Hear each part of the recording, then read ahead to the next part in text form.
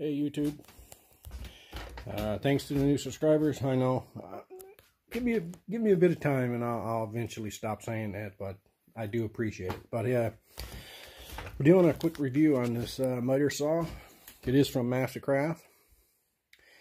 I don't have the box. I've had it for 5 or 6 years, so I'm not sure of the model, but it is a dual bevel sliding compound miter saw. I have done a lot of work with this thing, and it's a 10-inch, right?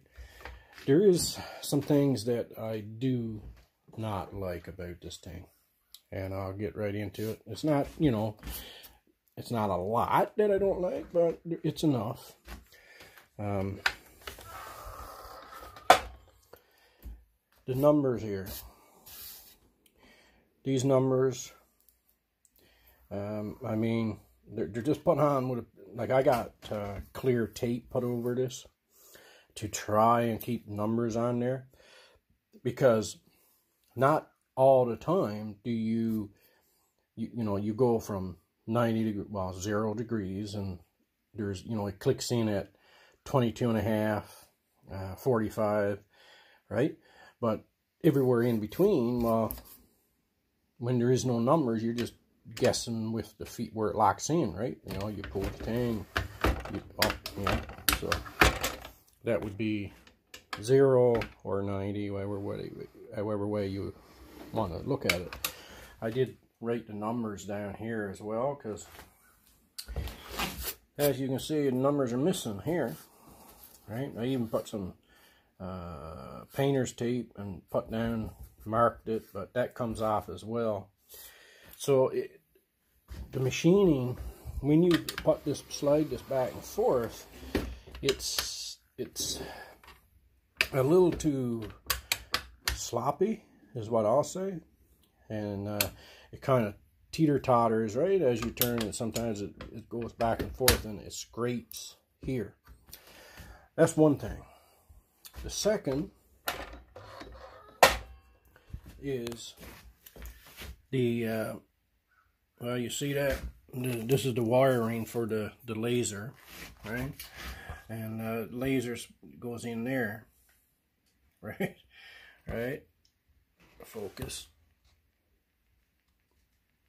goes there. Well, I mean, the genius that figured put that laser right there, I mean, not, he must be as dumb as I am. Because as soon as the minute you're cutting, where do everything go? It goes right there. Because when you put the saw down, that's exactly where all the sawdust is going, right? So I mean, it didn't last no time, because you cut some, especially if it was pressure treated and it was not fully dry. You know how pressure treated is, right? It's got that, when you get halfway through it, sometimes it can be a little gummy, right? And that just goes up there, so you're you know, picking that off so the, you know, the laser can shine through. And the more you fiddle with it, the worse it gets, right? So that's two things right there that I don't like. Now, the fence is not too bad. In my opinion, the fence is a little too high, because when you're sliding back and forth, and you know, I understand that a lot of saws is like that. You know, you got a nice high fence so that, you know, you can put thicker things on or wider things. I understand that, but with this one, they designed it with, you know, the big lip here, big knob from the sliders. I think that the slider could have been a little skinnier, so that you wouldn't have to take up so much room, so that when you slide the saw, this here will hit this, right? And you really gotta, it's fine for straight cuts, or you know, up to 22 or 21 and a half or whatever, 22 and a half. But any more than that, when you turn the saw, it's going to hit this, so you gotta, you know, it's not you go and do this, but you still gotta unscrew the damn screw back here and move it. Anyway, that's, like I say, that comes with different saws. But the bag for the dust, that don't catch jack shit. That's what that catches. That wouldn't even catch the COVID, as far as I'm concerned.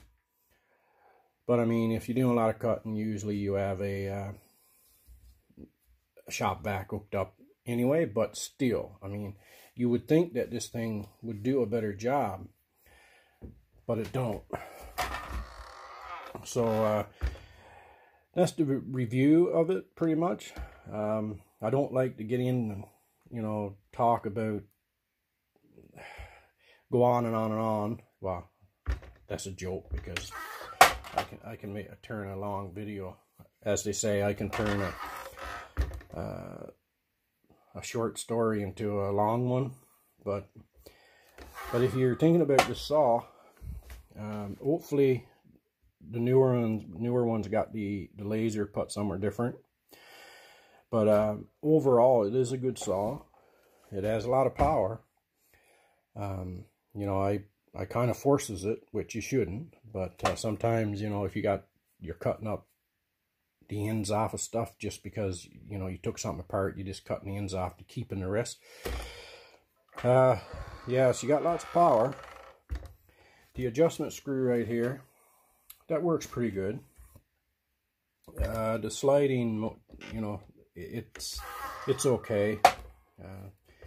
But for the DIY guy, it is pretty good. It didn't come with the stand, by the way.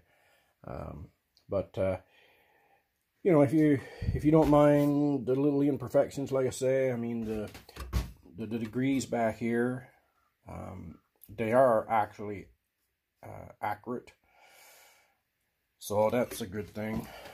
So yeah, if you're thinking about this saw from Mastercraft, Canadian Tire, Crappy Tire, whatever you want to call it, then you know, for the money, it'll serve you well, I think.